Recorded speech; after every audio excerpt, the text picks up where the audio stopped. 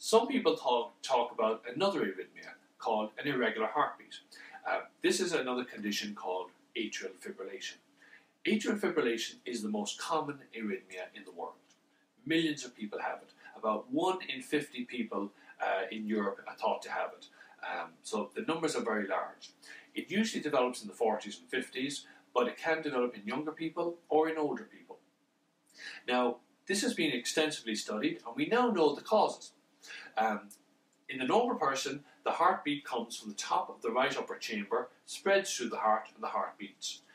In these people with atrial fibrillation, the heart pumps blood to the lungs, and it comes back in 4 veins. So the blood goes from the veins of your neck and your arms and legs into this right upper chamber, into the right lower chamber. It is then pumped through the pulmonary artery to the lungs. It comes back in these 4 veins into the left upper chamber. Now, in these people who have atrial fibrillation, there is extra electrical tissue in the 4 veins at the back of the heart. It is something that you're not supposed to have, but a lot of people have it. And what's unusual is some people seem to develop it as they get older. So what happens is the electrical tissue in the veins, which is not supposed to be there, can suddenly start firing, and it causes the heart to go out of rhythm. We term these arrhythmias as an initiator and a maintainer. The initiator is the initial spot that fires an impulse to put the heart out of rhythm. The maintainer is often another spot that stays firing to keep the heart out of rhythm until it stops firing. Now, this can last for seconds, minutes, hours, or even sometimes days before it stops firing and the heart will go back into rhythm. In some people, when the heart goes out of rhythm in the upper chambers, it is not able to go back into rhythm. And unfortunately, they will need to be put on a blood thinner and left on it for 4 weeks to prevent any blood clots forming in the heart. And they have an electrical shock called a cardioversion, where we knock you out with anaesthetic for 4 or 5 minutes and then shock your chest to put your heart back into rhythm. However, in the majority of people, the heart is able to go back into rhythm on its own. If the condition is treated with medicines at this point, it can stop the areas in the veins from firing and putting the heart out of rhythm. However, if it doesn't get treated, what will happen next is that instead of having an episode maybe once a year, once every 6 months, it gets more frequent. The episodes occur maybe even monthly, weekly, or even daily. They go from seconds to minutes or even hours in duration. So they get more frequent, they get more prolonged, and if it is still not treated at this point with medicines to get the heart back into rhythm, it becomes permanent or incurable atrial fibrillation. This can take place over a period of months to years, so that it starts off as an intermittent palpitation, but if it's not treated, it becomes persistent and then permanent. Now, this irregular heartbeat is precisely that. It's irregular. In other words, it doesn't beat totally regular like the SVT I mentioned. This goes in little bursts, it stops and starts, but it's fast but irregular, and it feels like the heart is stopping and starting at different speeds, and it's very uncomfortable.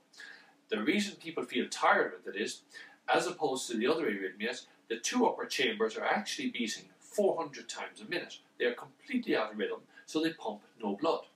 Now, the 2 upper chambers in the normal person pump 30% of the heart's output. The 2 lower chambers pump 70%.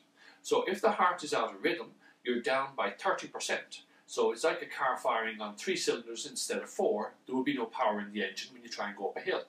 So people who are in atrial fibrillation, they might be fine when they're sitting around, but if they try and walk up a hill or do any exercise, they get very short of breath very quickly.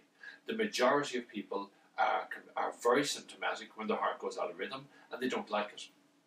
So how can you treat it? The first approach is we will put you on a blood thinner to prevent you forming any blood clots. We then put you on a rhythm pill to stop the area in the veins from firing and to get the heart back into rhythm. The medicine may convert you back just on its own.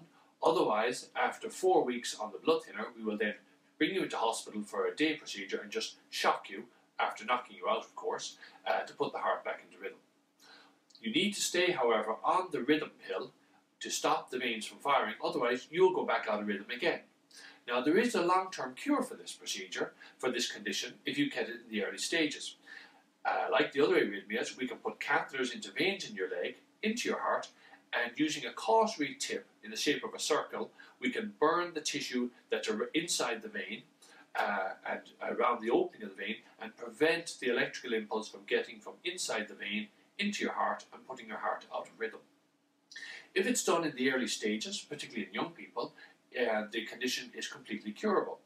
However, if it progresses and your heart has been out of rhythm for weeks, months, even years, it becomes more and more difficult to get the heart back into rhythm without leaving the person on medicines for the long term. But if it's done in good time, it is possible to take people who've been out of rhythm for years even, to get them back into rhythm, but they would need usually to be on even a low dose of medicine to keep their heart in rhythm and keep it beating normally. So atrial fibrillation, as I've been talking about, is becoming increasingly common, and there's a lot of theories as to why this is the case. We see it in a small group of young people, often very fit athletes, and we can't really explain why they get it, but the majority of people are overweight, and a lot of them have a type of snoring called sleep apnea, where they snore and they stop breathing. Now when they stop breathing, their oxygen levels in their blood go very low, so it's as if they're suffocating. And this near suffocation, which goes on all night long if they're snoring, tends to put the heart out of rhythm. So treatment of the condition in those people would involve losing weight. In a recent study, it's been shown if you lose 10% of your weight, this will keep 40% of people in rhythm without using any medicines or any other treatment.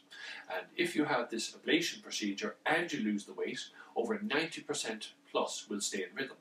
However, if you didn't lose the weight, only about 20% of people will stay in rhythm. So weight loss is a very important part of the treatment in people who are overweight, and particularly in the group of people who snore a lot. The other things that can trigger the heart to go out of rhythm is if your thyroid gland suddenly became overactive. That's very uncommon in this day and age. Or if you were drinking a lot. If you went out and started binge drinking, the excess alcohol can irritate the heart muscle and cause the heart to go out of rhythm. Usually, however, it will go back into rhythm a day or two later.